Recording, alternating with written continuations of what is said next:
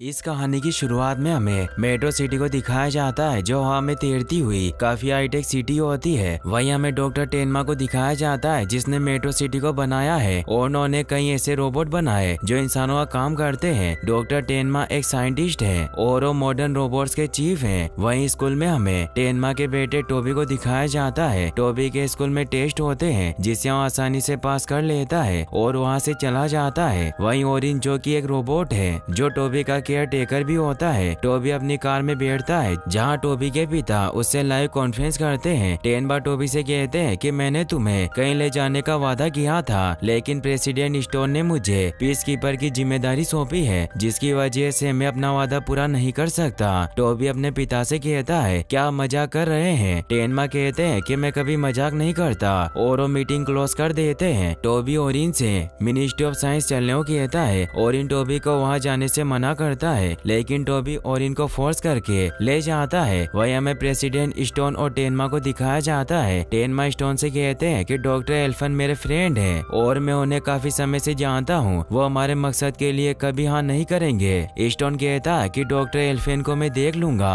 Tobey भी अपने पिता के पास चला जाता है और कहता है कि मैं वो डेमो स्टेशन देखना चाहता हूँ जिसके बारे में आप हमेशा बात करते हैं। स्टोन टोबी को अपने साथ आने के लिए कहता है। टोबी स्टोन से कहता है कि डी क्लास इंटरसेप्टर टेक्नोलॉजी काफी पुरानी हो गई है और उसका यूज भी सभी जगह बंद कर दिया है। स्टोन टोबी की बातें सुनकर अपने रोबोट से उसे दूसरी जगह ले जाने को कहते हैं। वहीं डॉक्टर एल्फेन सभी लोगों को ब्लू कोर एनर्जी के बारे में बताते हैं और कहते हैं कि न्यूक्लियर से काफी ताकतवर और कंट्रोल बल है और इसका उपयोग सही से किया जाए तो इससे दुनिया को बदला जा सकता है। डॉक्टर एल्फन कहते हैं कि ब्लू कोर एनर्जी के साथ उन्हें नेगेटिव रेड एनर्जी भी मिली है जो काफी खतरनाक है। स्टोन अपने रोबोट से रेड और ब्लू एनर्जी को ले जाने को कहते हैं। स्टोन एल्फन से कहता है कि मुझे एक बार फिर से चुनाव जीतने हैं और इस वजह से ब्लू कोर एनर्जी मुझे चाहिए जिससे मैं आर्मी को ताकतवर करूंगा और मैं फिर से चुनाव जीत सकता हूँ। वहीं रोबोट टोबी को कमरे में बंद कर देता है लेकिन टोबी रोबोट को चकमा देकर वहाँ से निकल जाता है। वहीं टेनमा पीस कीपर रोबोट को शुरू करने को कहते हैं और पीस कीपर में ब्लू कोर एनर्जी लोड करने लगते हैं। स्टोन उन्हें ऐसा करने से रोकता है और नेगेटिव एनर्जी को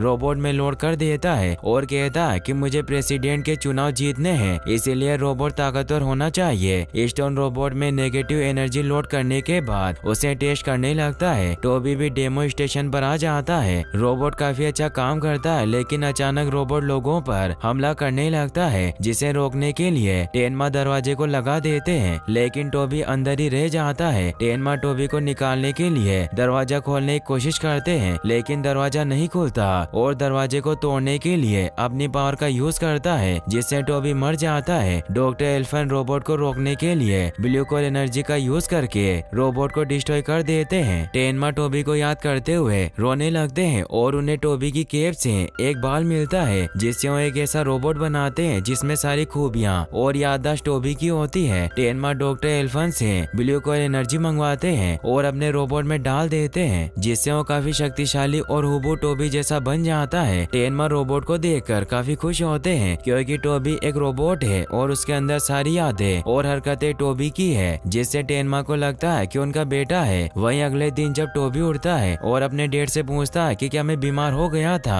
टेनमा उसे कहते हैं कि तुम बीमार नहीं हुए और उसे गले लगा लेते हैं और इन जब टोबी को देखता है तो चौंक जाता है क्योंकि उसे टोबी रोबोट दिखाई देता है लेकिन उसे कुछ समझ नहीं आता और वहाँ से चला जाता है। टोबी के पिता उससे कहते हैं कि तुम्हें अब स्कूल जाने की जरूरत नहीं, मैं तुम्हें घर पर ही पढ़ाऊंगा और मेरा काम अब से तुम्हारे साथ रहना ही है क्योंकि टोबी मर चुका था लेकिन टेनमा टोबी की यादों के साथ वक्त गुजारना चाहते थे। टोबी ये बात सुनकर खुश होता है। टेनमा टोबी को पढ़ाने लगते हैं और उसे कुछ क्वेश्चन हल करने को देते हैं। टोबी सारे आंसर जल्दी से देता है और सवालों को रोबोट बनाकर नचाने लगता है। टेनमा टोबी पर गुस्सा होते हैं और उसे कुछ किताबें लाकर देते हैं और कहते हैं कि इन्हें पढ़ने की कोशिश करो और वहाँ से चले जाते हैं। टोबी किताबों को देखता है और उनके पेज फाड़कर खिलौने बनाकर और इनके साथ खेलने लगता है। टेनमा रूम में आते हैं और टोबी से कहते हैं कि मैंने तुम्हें किताबें पढ़ने के लिए दी थी और तुमने इन्हें फाड़ दिया। और इन कहता है कि टोबी को ऐसा करने को मैंने कहा था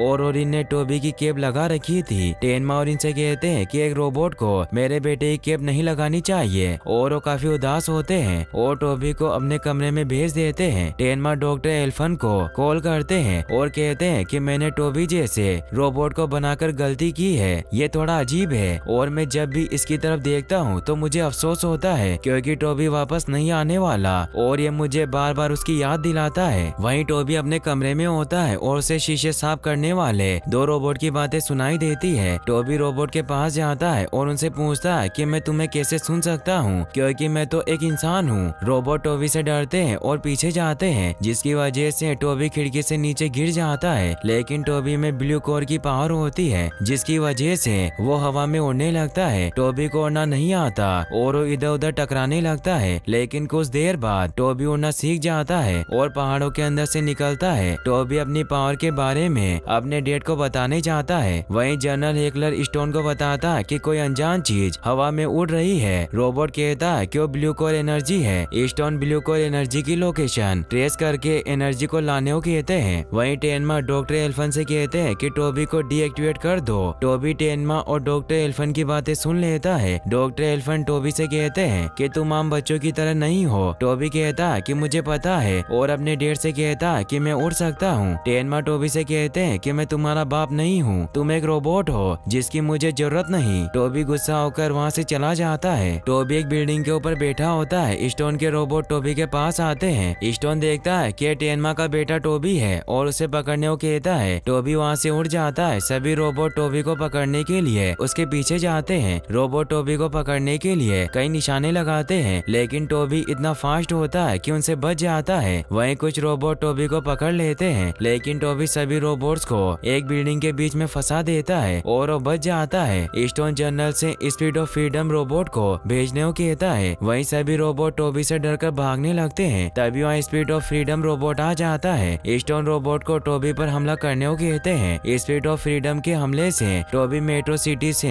नीचे गिर जाता है। स्टोन टोबी को पकड़ने के लिए सिटी में इमरजेंसी लागू कर देता है और सभी फौजियों की छुट्टियां कैंसिल कर देता है ताकि टोबी जल्दी से पकड़ा जाए। वहीं टोबी जमीन पर टूटे रोबोट के कबाड़े में पड़ा होता है। सभी रोबोट भूत की तरह टोबी के पीछे पड़ जाते हैं, जिसकी वजह से टोबी नीचे गिर जाता है। टोबी के पास एक रोबोटिक कुत्ता आता है जिसका नाम ट्रेशकैन होता है। ट्रेशकैन टोबी को अपने साथ ले जाता है और एक गड्ढे में धक्का दे देता है। टोबी गड्ढे में लगे जाल में फंस जाता है और उसे कुछ बच्चे पकड़ लेते हैं। टोबी को देखकर सभी कहते हैं कि कोई रोबोट नहीं, एक बच्चा है। टोबी सभी बच्चों से कहता है कि मैं एक इंसान हूँ और मैं मेट्रो सिटी से आया हूँ। यह सुनकर कोरा नाम की एक लड़की काफी खुश होती है क्योंकि टोबी मेट्रो सिटी से आया था और कोरा को मेट्रो सिटी काफी पसंद थी। जेन नाम का एक लड़का टोबी से पूछता है कि तुम यहाँ क्या लेने आए हो। टोबी कहता है कि मैं किसी की तलाश में यहाँ पर आया हूँ। सभी बच्चे टोबी को अपना नाम बताते हैं। तभी 3 रोबोट स्पार्क्स, फ्रीज और रोबोट्स की टोबी को पकड़कर वहाँ से ले जाते हैं और टोबी से कहते हैं कि तुम अब आजाद हो। स्पार्क्स रोबोट से उसका नाम पूछता है तो अपना नाम टोबी बताता है। स्पार्क्स के साथी को टोबी नाम पसंद नहीं आता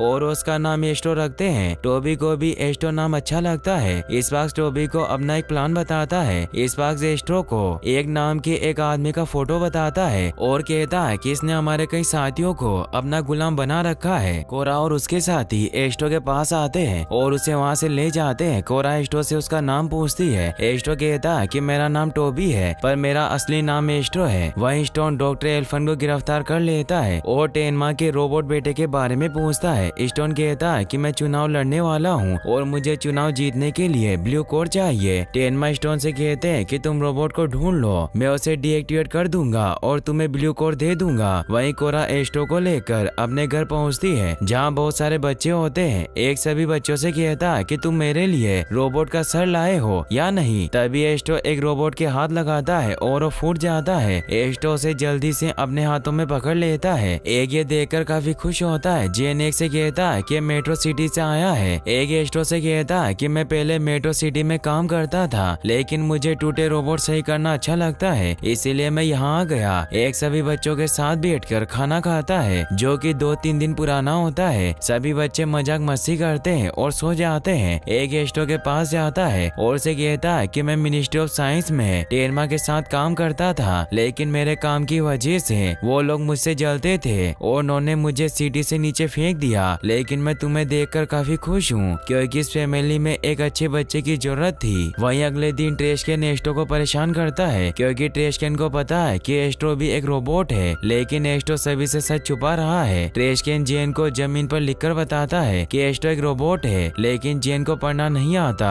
एस्ट्रो को एक पुराना रोबोट दिखता है जिसके बारे में वो अपने साथियों को बताता है। कोरा एस्ट्रो से कहती है कि यह काफी पुराना रोबोट है और इसका वजन भी बहुत ज्यादा है, इसीलिए हम इसे नहीं ले जा सकते।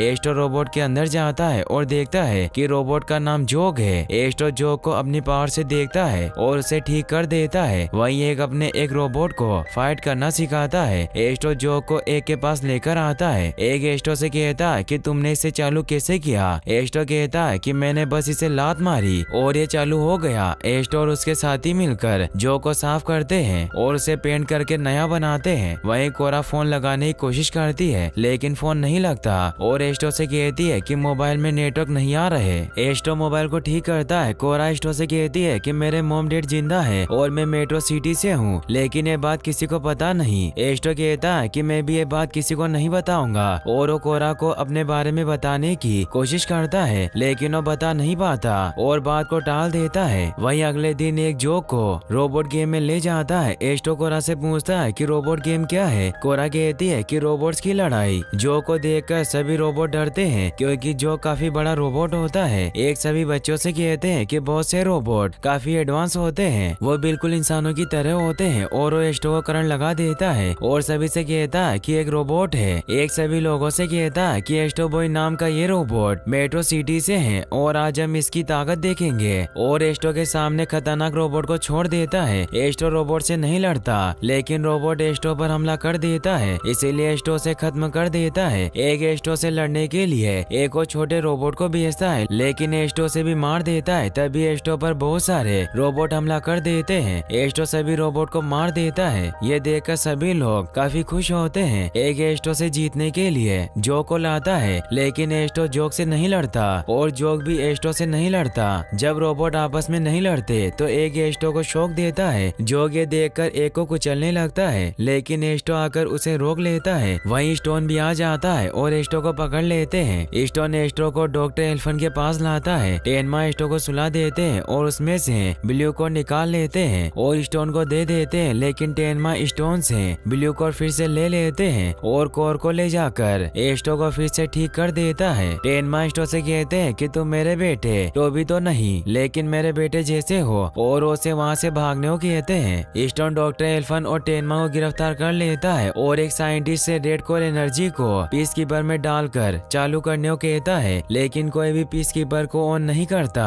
स्टोन खुद रेड कोर एनर्जी रोबोट के अंदर लोड कर देता है और रोबोट को एस्ट्रो बॉय को मारकर ब्लू कोर एनर्जी लाने को कहता है, लेकिन रोबोट ऐसा नहीं करता और स्टोन को खा लेता है और बिल्डिंग तोड़कर बाहर आ जाता है। रेड कोर रोबोट को रोकने के लिए आर्मी के रोबोट्स आते हैं। वहीं एस्ट्रो बॉय को धमाकों की आवाज आती है और वो मेट्रो सिटी में जाता है। एस्ट्रो बॉय पर रेड कोर रोबोट हमला कर देता है। वहीं कोरा और उसके साथी मेट्रो सिटी को देख रहे होते हैं। कोरा काफी उदास होती है क्योंकि वो एस्ट्रो से प्यार करने लगी थी। एक वहाँ से कार लेकर भागने लगता है, लेकिन जोग उसे पकड़ लेता है और गाड़ी कोरा और उसके साथी लेकर भाग जाते हैं। वहीं एस्ट्रो रेड कोर पर हमला करता है। रेड कोर बिल्डिंगों को तोड़ने लगता है और एस्ट्रो को पकड़ लेता है, लेकिन एस्ट्रो अपने पीछे लगी मशीन गन से रेड कोर से बच जाता है। रेड कोर एस्ट्रो को जोर से मारता है, जिससे वो काफी दूर जाकर गिरता है। कोरा और उसके साथी आकर एस्ट्रो को बचा लेते हैं। रेड कोर एस्ट्रो की कार का पीछा करता है। रेड कोर में शॉर्ट सर्किट होने की वजह से मेट्रो सिटी की टेक्नोलॉजी काम करना बंद कर देती है और मेट्रो सिटी नीचे गिरने लगती है। एस्ट्रो मेट्रो सिटी को बचाने के लिए उसे अपने सर पर उठा लेता है और जमीन पर रख देता है। रेड कोर फिर से खड़ा होता है और एस्ट्रो को पकड़कर रेड कोर के पास ले जाता है, जिससे खतरनाक एनर्जी निकलती है और एस्ट्रो काफी दूर जाकर गिर जाता है। टेनमा एस्ट्रो के पास आते हैं और कहते हैं कि अगर रेड और ब्लू एनर्जी मिल जाए तो दोनों रोबोट्स खत्म हो जाएंगे। एस्ट्रो रेड कोर को खत्म करने के लिए ब्लू एनर्जी को रेड की एनर्जी में जाकर मिला देता है, जिससे खतरनाक ऊर्जा निकलती है और रेड कोर ब्लास्ट हो जाता है। टेनमा देखकर काफी उदास होते हैं क्योंकि एस्ट्रो भी खत्म हो जाता है। वहीं स्टोन रोबोट के ब्लास्ट से बच जाता है, लेकिन उसे गिरफ्तार कर लिया जाता है। वहीं कोरा और सभी लोग एस्ट्रो के पास जाते हैं। डॉक्टर एल्फन बताते हैं कि एस्ट्रो सबसे अच्छा रोबोट था जो अब नहीं रहा। जोग वहाँ आता है। जोग भी ब्लू कोर एनर्जी से बना था, जिसकी वजह से वो एस्ट्रो में फिर से ब्लू एनर्जी डाल देता है। एस्ट्रो एस्ट्रो एनर्जी वापस मिलने से ऑन हो जाता है और जोक से गले लगता है। एल्फन एस्ट्रो से कहते हैं कि तुम जो जगह ढूंढ रहे थे वो तुम्हारे लिए सभी लोगों के दिल में है। कोरा को भी अपने मॉम डैड मिल जाते हैं और वो काफी खुश होती है। वहीं ओरिन को टेनमा छुट्टी देते हैं और उसे कहीं घूमने जाने को कहते हैं। वहीं एलियन मेट्रो सिटी पर हमला कर देते हैं। एस्ट्रो एलियन को मारने जाता है। टेनमा एस्ट्रो से कहते हैं कि क्या तुम इनसे लड़ने के लिए तैयार हो। एस्ट्रो कहता है कि मैं बना ही इसीलिए हूँ और वो एलियन के एक मुक्का मारता है और यहीं पर यह मूवी एंड हो जाती है। और गाइस अगर आप ऐसी और वीडियोस देखना चाहते हैं तो एंड स्क्रीन पर क्लिक करके आप इन वीडियोस को भी वॉच कर सकते हैं। साथ ही इस वीडियो को लाइक और चैनल को सब्सक्राइब करने के लिए आपका तहे दिल से शुक्रिया। Thanks for watching.